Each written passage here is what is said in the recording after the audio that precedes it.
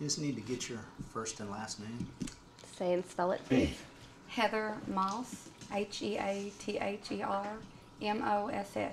And your position here at the school? I'm the job counselor at Greene County High School, and I also work out of Miss Ratliff's room, which is a special education class, and kind of work like as an aide while I'm in here. So tell me about the first time you met Dakota. Oh, the first time I met Dakota. Dakota loves to tease and aggravate, and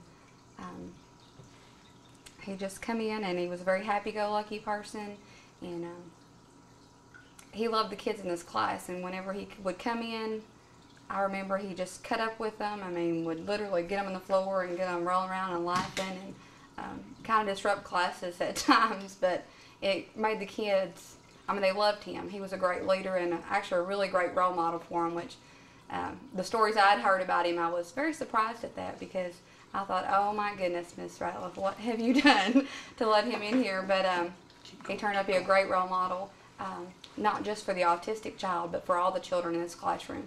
I think he gave them a sense of confidence that they didn't have before, because they weren't with the other children, the regular students, as much. So when he was in here with them, I think it gave them that confidence that, you know, they could do and be whatever they wanted to be. Dakota became a Marine when he graduated from school here. Did you talk to him about it at all before he made that decision?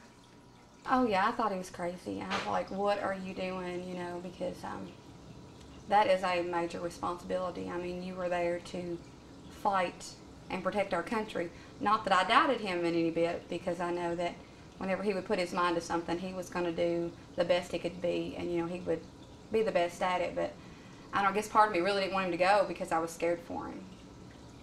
And that was 5 years ago. He's accomplished so much since then. You know, what do you think of Dakota now? I'm just amazed and very proud. How would you describe Dakota and his personality? No, sorry. Do you need a second? Do you need a tissue? I have tissues. I think I have one more. Okay.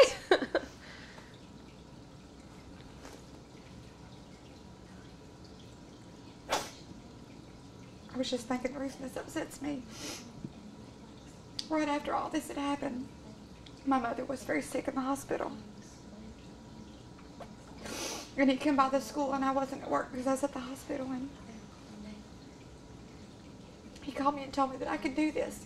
If he could get through what he's been through, that I could do this. But it was just a few months later I ended up losing my mother. Sorry to hear that.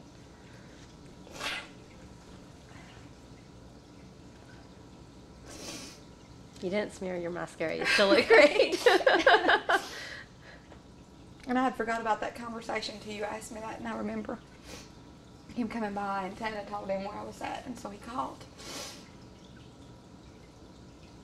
And how did that make you feel? I was so proud of him, you know. He has done so much with his life, and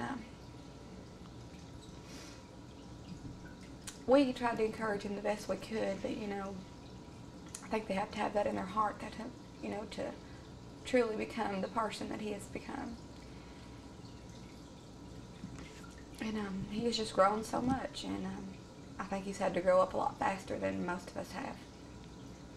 So, I don't know, I'm just very proud of him. What kind of example, and this will be the last question, I promise, unless I think of another one. But what kind of example do you think he set for other students here at the school, or legacy? I think he set a great example. I mean, he's shown that even the student that may not be the top student that excels, the student that may not be the perfect student here, still can, you know, lead a life that is going to make their family and their schools and their country proud of them. And, you know, just strong leadership skills and willingness to just go the extra mile. I think he set a great example. You know, a lot of the students that don't even know him, that just know that he was here, you know, they are very proud, you know, and honored to just be at the same school that he went to know that, you know, hey, if that kid can do it, you know, maybe I can too. Is there anything else you want to say about Dakota? I'm just very proud of him. All right. Anybody else? Any other questions? What sort of, gosh, I hate when something like that. What sort of reaction is there among the teaching staff? And when you answer, look at her. But sort of reaction, what sort of buzz or chatter, is there in the school about him amongst the teachers? I'll have to say amongst the faculty and staff at our school, they are all just overwhelmed that, this student that was so rambunctious and, he loved to cut up. Not necessarily the trouble that he got into was bad, but Dakota liked attention, and he liked to do what, made others laugh. They are just amazed and I think so surprised, this is Dakota, this is our Dakota, and this is where he's at now, and, they're all so proud of him. We're all proud of him, and that's all I really hear is, wow, that's Dakota, They're just honored to know him and to be a part of his life as well. All right, that's it. Sorry, you cried. That's okay.